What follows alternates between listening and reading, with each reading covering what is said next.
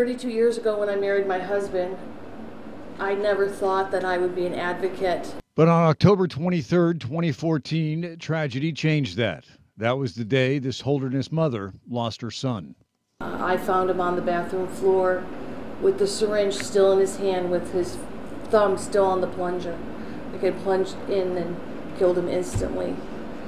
It was a deadly dose of pure fentanyl. But after leaving detox days earlier, Carl Messenger's mother, Sue, says it was a relapse triggered by cough syrup with codeine, which is why, with the help of Congresswoman Annie Custer, she's pushing for the passage of Carl's Law, requiring prescription narcotics to carry a warning on the label.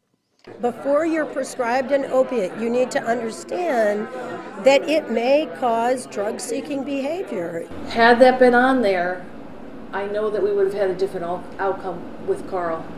Tuesday's push was hosted by Hope for Recovery in Concord, and a place that Congresswoman Custer believes is helping to take addiction out of the shadows and put it into the category of disease.